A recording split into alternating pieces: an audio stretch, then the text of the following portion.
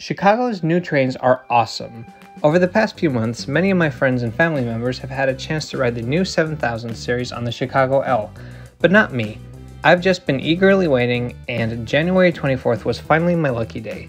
At first, the interior looks very similar to the older CTA trains, but there are a few big improvements. I like these CTA decals. The passenger wayfinding has gotten a lot better, the LED signs now have these fresh white letters, and the announcements have been re-recorded and provide more detailed transfer information. But my new favorite feature has to be these LCD screens. They look so cool and they provide so much information. One great feature for accessibility is that the doors make a quiet beeping noise when they're open, so people with a visual impairment can find them. Finally, I was surprised to notice just how much quieter and smoother the ride was compared to the older trains. That was so much fun.